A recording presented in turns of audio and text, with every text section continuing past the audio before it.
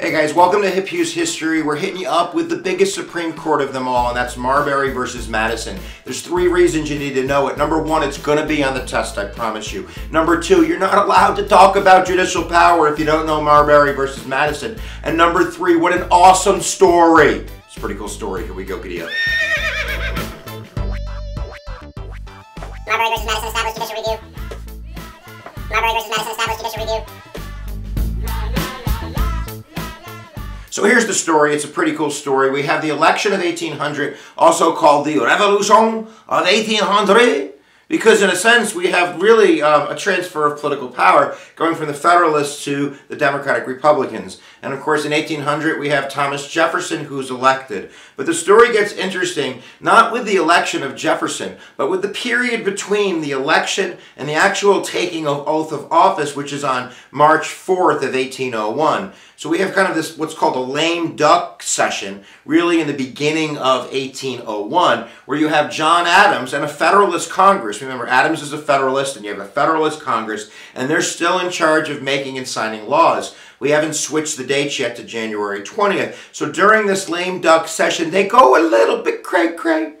They're going to pass a law which is called the Judiciary Act of 1801, an extension of the Judiciary Act of 1789, which really is going to create new district courts and new circuit courts and new justices of the peace. This is a position that wasn't even in the original Constitution. And they're going to do that in order for John Adams on March 3rd, the day before Jefferson comes to town. Jefferson's all like, yo, go to the White House. And in the office the night before, Adams is like on the phone, like, yo, you want to be a judge? These are called the midnight judges. And he ends up appointing 16 circuit judges and 42 justices of the peace. One of them is, you getting ready? You've been waiting for it.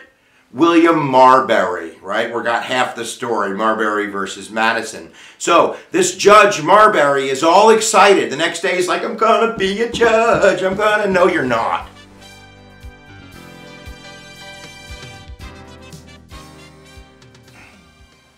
So this is where the story gets interesting. So on March 4th, the day that Thomas Jefferson's going to take his oath of office, right? He's getting ready. He's like, getting ready. Here we go. You actually have John Marshall. Remember that name because he's been appointed to be the Chief Justice of the Supreme Court, but he hasn't taken that job yet. You know what job he has? He's still the acting Secretary of State for John Adams. You want to know what his job is? His job is to give these appointments out to get these judges confirmed. It goes to the Senate, it comes right back to John Marshall, and he's running around like a madman, like handing out judgeships. And then, alas, the clock strikes Jefferson.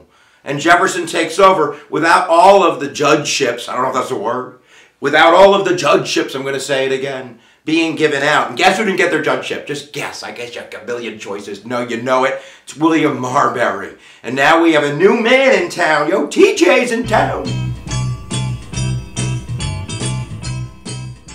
So Jefferson wakes up the next day and he's like, what the heck has happened, Adams? What are you doing? This is crazy. And Adams is like, yo, dig it. You got to give these judgeships out. And Jefferson is like, dig it? No. And he orders his acting Secretary of State, who's a guy by the name of Levi Lincoln, which is a really cool name for being in 1801, by the way. And later, his Secretary of State, get ready, you're going to be excited about this one, is going to be James Madison.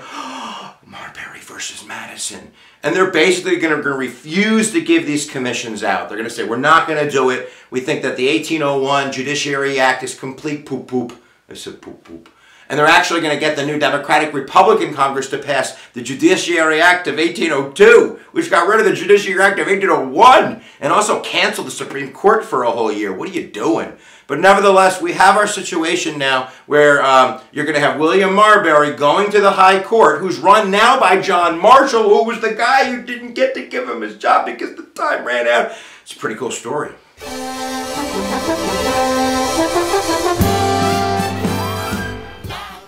So the decision comes down in 1803. It's actually a 4-0 decision. 1803 because they canceled 1802. And John Marshall, again, he's the guy who didn't get to give William Marbury his commission. Time ran out. is now ruling on the matter. And here's what he comes up with. He says you got to know two things first. You got to know Constitution, Article 3, Section 2, Clause 2, which is really the judicial power that the Constitution gives to the court. It gives them something called original jurisdiction. Original jurisdiction just means that this would be where you would go directly to the Supreme Court, ambassadors, in cases that involve states, and really there's very few instances of original jurisdiction. And then it talks really about appellate jurisdiction, that they're going to hear court cases that arise from the lower courts where there's some sort of dispute. And that really is the extent of judicial power. Nowhere in there does it give the court exclusive right to declare laws passed by Congress to be unconstitutional. But then he goes on to say, you gotta know something else.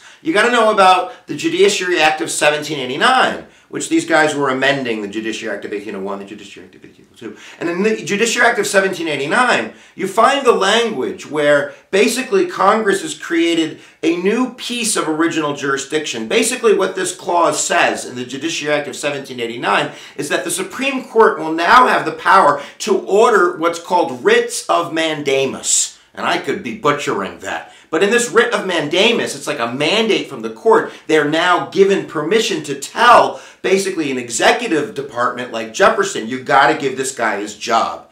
And basically what Marshall comes up with is three questions. He says, look, should William Marbury have gotten his job? Was that done legally? He goes, yeah, he should have his job. He definitely should have his job. And did he do the right thing by coming to us? He said, yeah. It says right there, Judiciary Act 1789, go to the Supreme Court, issue every mandate, go to the right place.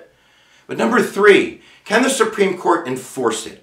Can they tell the executive department through a writ of mandamus that they have to hire this guy, William Marbury? And what John Marshall says, and this is where he's going to make an enemy in William Marbury, is I can't give you your job because that's not in the original Constitution. The original Constitution is nothing about these writs of mandamus. This comes from expanding original jurisdiction that was done in the Judiciary Act of 1789. You can't do that! You can't do that! Basically, we have a problem. We have a problem where you have a law passed by Congress and you have the words of the Constitution. And even though it's not in the Constitution, and this is where it gets really weird, basically, even though I really shouldn't have taken the case in the first place because I don't have original jurisdiction, I did anyway, and now I'm going to decide that original jurisdiction really shouldn't ever be expanded and that it violates the Constitution. So I'm going to give myself a new power, which is not in the Constitution, to declare laws unconstitutional. Marbury versus Madison established judicial review. He says, look, I took an oath to the Constitution, not to the laws passed by Congress. So if there is a distinction between a law passed by Congress and my beloved Constitution, not only did I take an oath to it, but there's a supremacy clause. I'm going to side with the Constitution. I'm not going to enforce the law which I believe is unconstitutional. Because in a sense, why do we have a Constitution if we don't have a court which is going to be the judge in a sense? But at the end of the day, what they have done is that they've given themselves almost law-making powers. We can see judicial review taking action in something like Miranda versus Arizona, where the court creates a rule for policemen to read suspects their rights. Or expanding upon the right to an attorney, where now the state has to pay for an attorney for indigent peoples. These are all not in the Constitution. The right to an abortion, the right to privacy. There's tons of rights that come from judicial interpretation. And you can take it or leave it. I don't really care. Hughes doesn't care. But now you know it because you're smarter for it. All right, guys, if you haven't checked out Hip Use History, we have a whole bunch of lectures. You should check it out right now, and you should subscribe because it's so wrong not to at least subscribe, isn't it? Where attention goes, energy flows. We'll see you next time when you press my buttons.